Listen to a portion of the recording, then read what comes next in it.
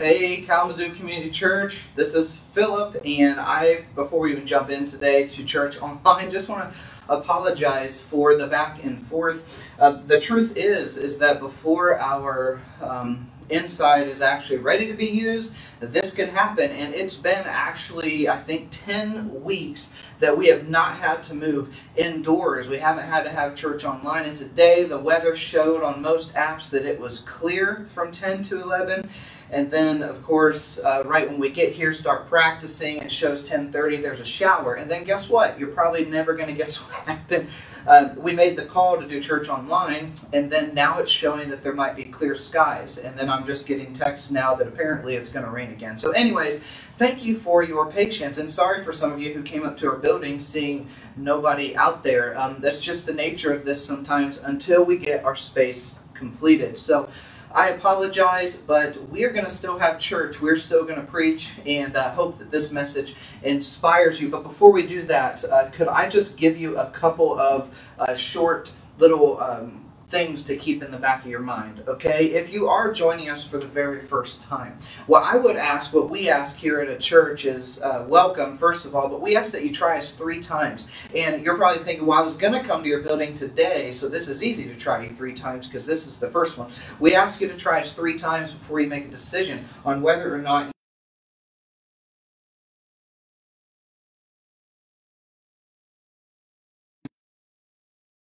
you have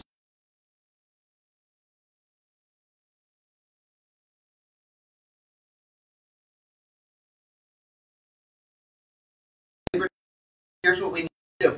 If you want to get baptized, email us, office@mykcc.org. If we don't have anybody email us, what we will probably do is postpone that to another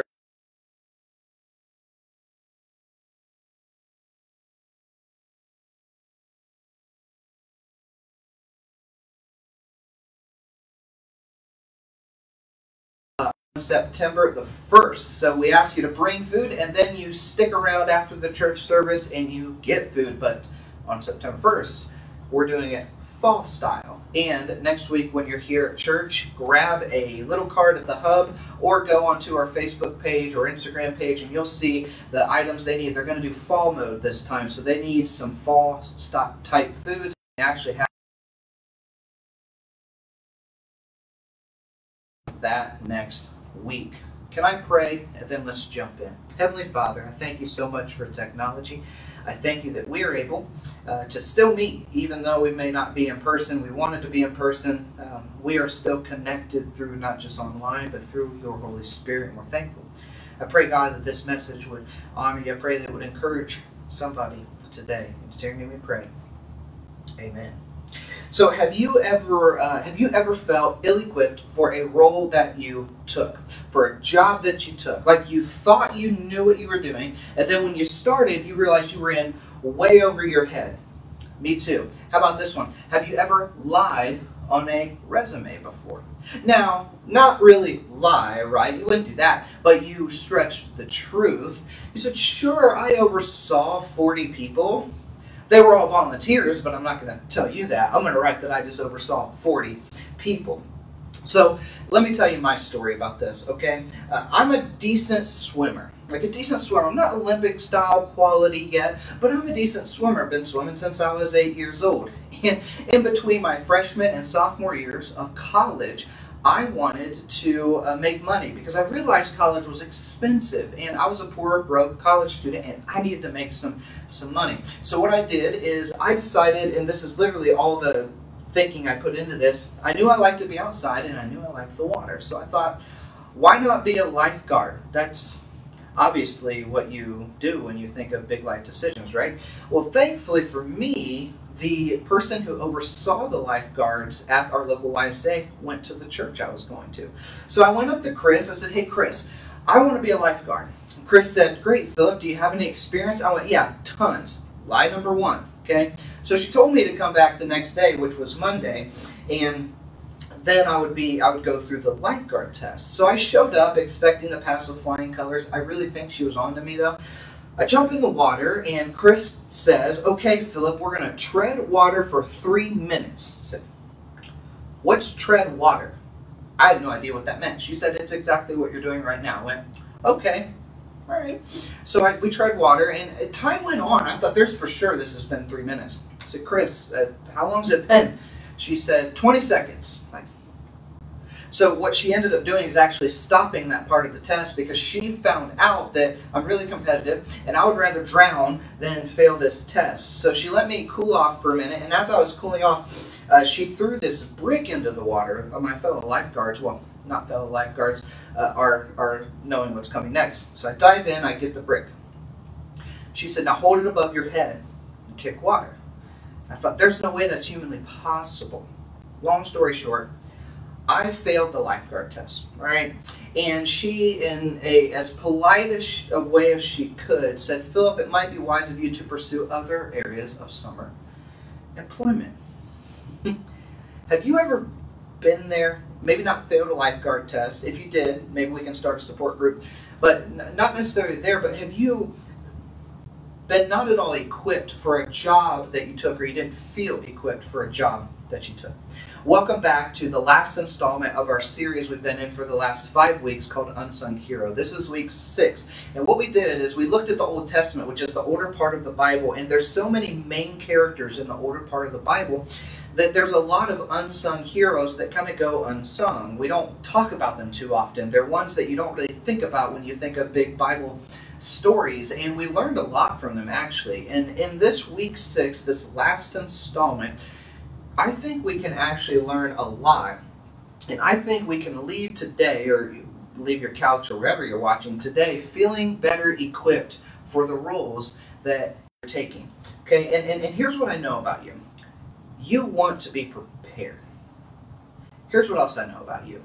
You want the people leading you, or that you're doing things with, you want them to be prepared. You want people to know what they're doing. And I understand you and I have likely started jobs that we have felt like we were really cut out for, and then we start them, and then what happens? We realize we need more than a GPA to actually work the job, don't we? In fact, this is what happened to me when I started ministry 10 years ago. I got into this thinking, oh my goodness, I'm going to just blow this out of the water. It's going to be great. And then I realized I was in over my head and I needed more than just a GPA. And what happened is it led to something that I like to call analysis paralysis. And what that is when you know you've got this mountain to climb, you know you've got so much stuff to do, but you're paralyzed as far as knowing what step to take first. Analysis paralysis. Where this became real for me was our Known initiative, which many of you are a part of, many of you have given to, and I was able to, with our team, we cultivated this vision, and we got on the same page, and we were excited, and I was able to talk to many of you about our Known initiative. But if you were going to have me also lay out all the contractors, all of the volunteers, all the paint colors, and this and that and the other, I don't think we would have went back in there in 2 weeks and it would have looked exactly the same as it did before we went outside. That is why I'm thankful for people like Kenny, our other co-lead pastor, who serves alongside of me, and we serve alongside our elders, and they were able to put this thing together. I'm so thankful for the team. But do you know what a lot of Jesus followers do? I'm going to tell you, and if you were here, I sense that a lot of you would probably snicker at this, but a lot of Jesus followers do this. And when I tell you, you're going to think, yeah, I totally do that. And if you're not a Jesus follower, you're going to say, yeah, I've definitely seen people do that. And you have actually done that yourself. See, many people, when they become a Jesus follower, and they realize how demanding it actually is to love other people the way that Jesus tells us to love them, and to always honor other people above ourselves, when we realize how hard that actually is, do you know what we do? We fake it till we make it. We do, don't we? We'll attend a class, or we'll attend a sermon series on marriage, and we'll have our arm around our spouse and smiling along, and our spouse in the meantime is thinking, are you not even paying attention? Maybe that clip hits too close to home. Another one that we probably often do is someone starts talking about money, and we just nod along because we don't want anyone to know we don't really give, or we haven't really made good financial choices. A lot of us fake it till we make it. Do you know what happens, though, when we fake it till we make it? And believe me, I've been there too. We do this all the time. What happens is it leads to a shallow faith. a faith that doesn't really grow, a faith that doesn't grow because we're shrouded by insecurity, and we're shrouded by things that doesn't really give what we really are, give off what we really are. And if you're a Jesus follower, isn't that so frustrating? Because you want people to know that you follow Jesus. But sometimes we just fake it till we make it. In fact, have you ever been a part of an organization that faked it till they made it? I mean, a lot of leadership is doing that, right? You're kind of building the plane in the air, and things aren't really complete, but you got to move on because there's deadlines. That this is especially prevalent in rapidly growing organizations. They do this all of the time. If you're a business owner today watching this, or if you're a boss, or in fact, if you're in any way feeling like you're not equipped to do what you feel you need to do in life, whether it be a Christian, whether it be stay married, be a parent, whatever it is, I think that today will give you hope. And I think that today will actually give you a way to get back on track. And today's message, I think, will just be very practical for you. That's why we take all these measures to make sure that if weather doesn't cooperate, we're going to give you a message, because one like today, it might not be very spiritual, but I'm going to tell you, it is so practical. And it's practical too, even if you're not a Jesus follower. The principles that you'll learn today, I think, will really help you. They'll make you better at life. But if you are a Jesus follower, I've got to tell you this. If you are a Jesus follower, this will be even more helpful and encouraging to you. Because many of us, if you're like me, we're just trying to find out how we fit in and how we're supposed to do the things that we feel God calling us to do. And today we learn exactly how to do that. So Moses is one of the main characters of the Bible. He's not an unsung hero. He's like one of the heroes. And Moses is given by God, he's given this idea, this mission, to go and build a portable structure so that God could dwell among his people. It was called the tabernacle, and it was elaborate. And when God is listing all these details, it's pages and pages of just very intricate measurements and details. Playing to Moses, and Moses, I think, probably fell in over his head. I mean, this is a really big deal, building an altar, essentially, or a place of worship to their God, our God, right? The same God that you and I worship. That's a lot. So what Moses needed was a plan. Plans are good. Plans help you go further faster. If we didn't have a plan, we would not have been able to fulfill the known initiative. If we didn't have a plan, we wouldn't know that we can come inside and still meet online. Plans are good. You have to have a plan. And what you have in this story is you have God actually leading the charge and giving them the plan. And there's a lesson, I think, for Jesus followers. Listening for God to lay out the plan. You know what you and I do? Man, we do this all the time. We often move before God even says to move. But when it's a plan that he lays out, things go way better. And when the unexpected happens, you know that you've got him to pull you through. Plans are good. Plans are needed. But what do you need along with a good plan? This is good leadership help, right? You need the right people on the right seat on the bus, don't you? You need the right people doing the right things if you're actually going to make the plan succeed. Some of you know this, some of you don't, but I was once hired by a church to be a campus pastor. It was a multi-site church, and we had locations all over, and I was hired to be a campus pastor, and I had never done this before. And I had no idea what I was doing. In fact, they knew that when they hired me, and they gave me no plan. Okay, no handbook, no plan. I kept trying to ask for it. I had nothing. I was so frustrated at this that months went by. I started writing my own pastor handbook because we didn't have one, and I needed help. And thankfully, because I was really frustrated, thankfully there were other campus pastors that saw my struggle, and they were just there. They took me under their wing. They started to show me the ropes. They started to show me what we do and how we do it. And my boss that had hired me took a 6-week vacation the week I started. The most important time for a new pastor to meet people and to get some momentum. And it was just gone. And I didn't know what on earth I was doing. I was so frustrated. And thankfully, these other campus pastors came alongside me and kind of pushed me along. And that taught me something. And I hope you hear this. It taught me that you don't really need the most talented people around you. Now, these guys were definitely talented, way more talented than I was. But it showed me what you really need are people who are willing to teach others, people who are willing to be present, people who are willing to stand by you when you don't really know what you're doing, and they're patient with you, and they'll help bring you along. What you need is people who are willing to be taught. And that is exactly what Moses had in this story. You see, the text that we're actually looking at is very, very small, but the implications are so rich. Here's the text. Here's what Moses had. The Lord said to Moses, this is in Exodus 31 if you want to read it for yourself. The Lord said to Moses, see, I have chosen Bezalel, and I have filled him with the Spirit of God, with wisdom, and with understanding, with knowledge, and with all kinds of skills. God actually gives Moses people to fulfill the mission, people to accomplish the plan. But that's not it. He doesn't just give him one person. He gives him another. That you go on. Moreover, I have appointed Aholiab. Also, I have given ability to all the skilled workers to make everything that I have commanded you.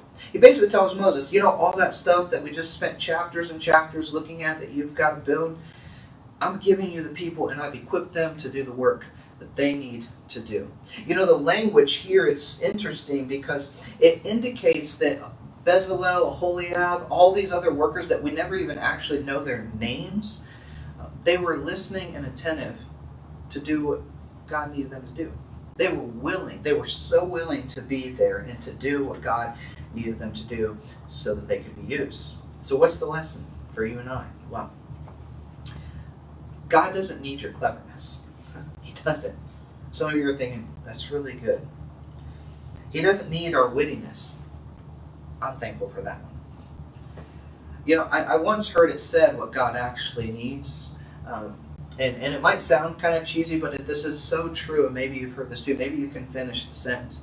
God doesn't call the equipped. He equips the called. I like to say it this way. God doesn't call the equipped.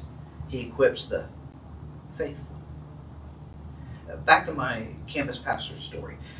I never really wanted to be a church planter. That wasn't in my plan, but that is exactly what I was when I came to be a campus pastor, was to start a campus. And I didn't want to do that. I didn't know how to do that, but I was really curious. I was ready for the challenge. I really believed in our mission as a church. So I went in with just a microscopic team. I was given one staff member that was then taken and repositioned somewhere else a few months later. And as you can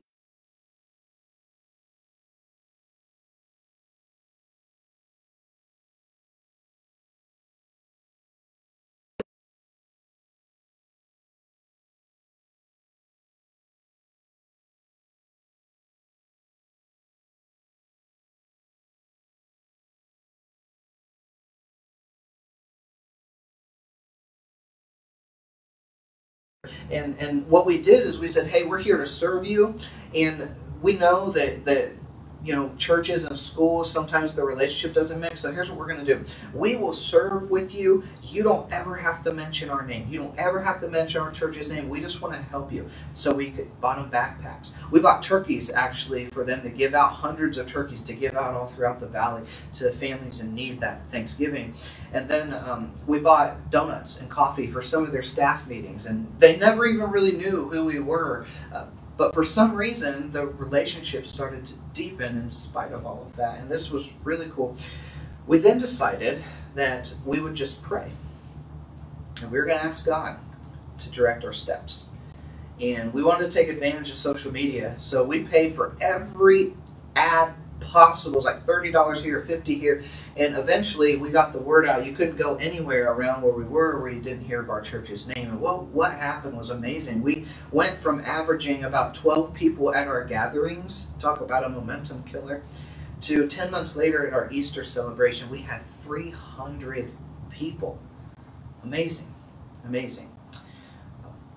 The Apostle Paul, I think the Apostle Paul knows what you and I know all too well, that sometimes you feel like God's sending you one way and he sends you a different way. If you're a Jesus follower, you know exactly what this is like, I think. The Apostle Paul, he wanted to take the message of Jesus to a certain region, okay? And what happened is he kept meeting opposition. And eventually, God actually sent him a complete other way and kept putting these roadblocks that he ran into and had the detour. In fact, one of the detours, he shipwrecked. And what happens is even though he's there and didn't really want to be there at first, the whole island, because of his story, because of things that happened and he got to heal somebody, becomes followers of Jesus. I mean, have you ever been there? Have you ever felt, like, be real, have you ever felt like you were doing all this stuff for God, like you were laser focused on what he wanted you to do, and then all of a sudden the plan just takes a dramatic turn? And you're like, what on earth? Like, what's going on here?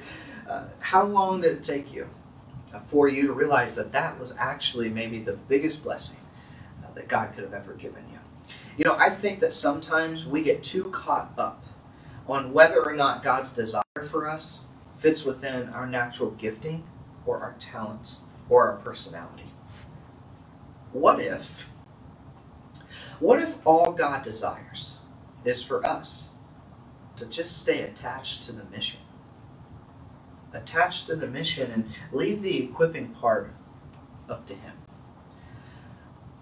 We all have likely been in a situation where we felt ill-equipped to do the job that we were supposed to do. And it doesn't necessarily mean that you're the wrong person for the job, but I have to come clean about something. I was not a good campus pastor. I wasn't. I don't think it was necessarily their fault. I was not a good campus pastor.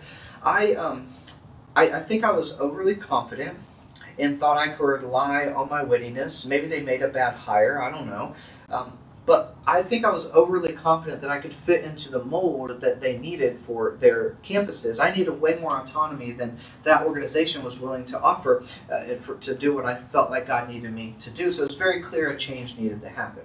And maybe you've been that way, I don't know. But like Moses, staying faithful to God in his timing is the other half of the battle. Oh, and let's not forget, by the way, when you read the story, the hard work mentality that Moses and these workers had. In fact, Bezalel, Aholiab, and all these other unnamed, unsung heroes, they had such tenacity and such hard work that they actually show up later in the story. They show up chapters later as still working faithfully for God. So what do we need? Like, what's the lesson here? This is why I think you still tuning in, even though we can't be in person today. By the way, I don't think it's raining yet, so you can rail me later. That'd be fun. But what's the plan? Like, what do we need? I think two things. Number one,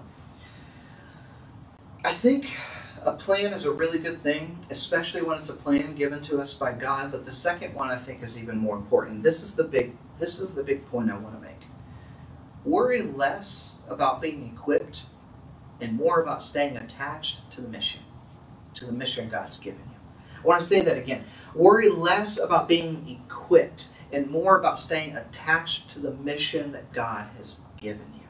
Well, what's your mission? If you're a Jesus follower, your mission is exactly the same as every other Jesus follower, but the arena or the environment in which you fulfill this mission differs. For me, it's pastoring. Maybe for you, it's working in a factory, working in a doctor's office, staying at home with your kids, working in a school. I don't know where it is. But here's your mission. Jesus said very clearly, therefore go into all the world and make disciples. And he wanted us to teach people what he taught us, which all stems from his, I like to call it not the golden rule, but another pastor calls it the platinum rule. It's even better than do unto others as you would have done unto you. It's even better as the platinum rule. It goes like this: love one another as I have loved you. Something to do with sharing the good news of Jesus to those around you. I know there's probably people watching too that if you've watched this far, you're not a Christian. And maybe you're wondering, because you said, Philip, this would be a practical message. So if I don't choose to follow Jesus right now, how's this practical for me? Well, it's actually practical to you in two ways as well. One, a plan will help you go further faster. So my encouragement to you is to take the time to think about your plan before you take off. And the second is this: worry less about being equipped and more about staying humble and willing to learn, and it'll take you a lot further. And if you're not a Christian, if I may, I think that will help you what I just said, but if you really want true fulfillment, I'm going to tell you from experience, as someone who used to not walk with Jesus, it only comes through a relationship with him. And I would encourage you maybe to reach out, either in the comments today or come to church next week or back in person, and I'd love to talk with you about that even more. Worry less about being equipped and more about staying attached to the mission God has given you. Often we need to listen to God, and then we need to take courage to act. If I could encourage you to do something, this is the cool part about having to do online. I was actually going to have a special guest up on the platform with me today that I was going to interview, and many of you know this person. What I want to do is let you know that on Tuesday, I'm going to interview this person still as a continuation of this message. Many of you know him really, really well, actually, and I hope that you stick around because he's someone that also didn't think he'd be doing what he set out to do for a quarter of a century. He did it and leaves behind an amazing legacy. So I'm excited to interview him later on in the week. So be sure to stay up on our Facebook profile because we will do that. Let me close by asking you this, okay? What's the worst thing that could happen if you ask God to show you His plan for your life and then took the leap to follow Him? Remember, God doesn't need your cleverness. He doesn't need your talent. He just needs your attachment to the mission that He gives you. And if you're a Jesus follower, I hope that you stay attached to that. Heavenly Father, I thank you so much for the lesson that we can learn from these unsung heroes. I thank you for people who have tuned in today and for everyone's understanding of our space being a construction zone, not being ready to come back in. So sometimes, because of unpredictable weather, we have to make these calls. I also want to thank you, God, that it's been 10 weeks that we haven't had to make this call. We've been able to have a fantastic summer outside. So thank you for that. We look forward, God, to coming into this new space and continuing our mission, which is to know you and to make you known. It's in your name we pray. Amen. We will see you next week.